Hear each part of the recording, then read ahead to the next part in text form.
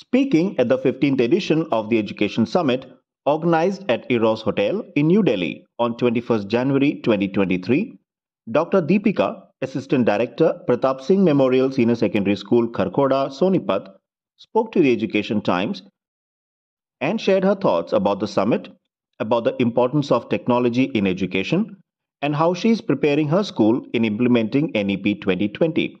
Let's hear her thoughts. Good morning, ladies and gentlemen. Today we have Dr. Deepika with us. She is Assistant Director, Pratap Singh Memorial School, Kharkhoda, Sonipat. Welcome to the summit, ma'am. Thank you, ma'am. So, how's your experience here at the 15th Education Summit?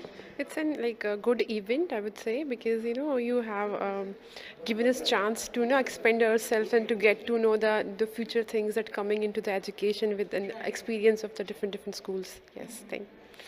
Absolutely. So, as you said, the technology is advancing, and we have come to the era where we cannot imagine our studies without the touch of technology. So, in your opinion, how much technology is too much technology? I guess I believe like if it is about education, somehow it should be in the traditional way when it comes to the deliver the things, because the teacher is the key thing, and thereafter if it comes to technology, it should be used as aid, but not it should be considered as like the main framework that through a screen or smart TV we can teach the students, or we can get that real thing that we want in a student. So that is not right. So with a teacher, like a tool, we can use technology with some limited aspects, but yes, they are very wonderful and helpful to our students. Right, absolutely, ma'am.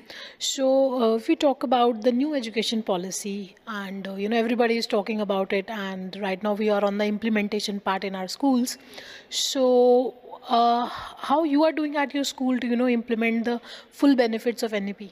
So very first, ma'am, I just have to say, Ki, firstly, we had to organize those workshops for teachers and for staff itself, that we can understand what is it.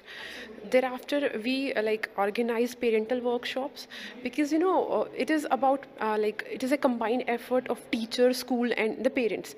So firstly, getting it, we had to manage those workshops for parents so that they understand what is NEP 2020. Thereafter, we had to implement the thing into the curriculum. We have to make it familiar with the students.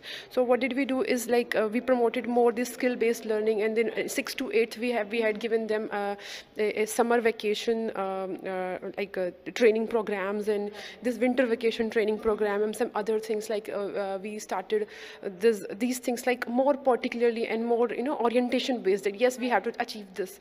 So that is how we had started. But yes, from next session we have some special plannings, because the publishers are even coming with NEP 2020 for the next section well prepared. Until yet they were not even yet that prepared. So yes, we are trying it. It's beneficiary. Great to hear that you thought to involve the parents as well. It's a you say a child की education में जितना teachers का role है, parents का भी उतना ही role. Simply. Because ma'am, it is like a student. If we say it's a student. It's the education system starts from the home itself, because the way we are and the way we are making our child is somehow responsible for his or her brain development.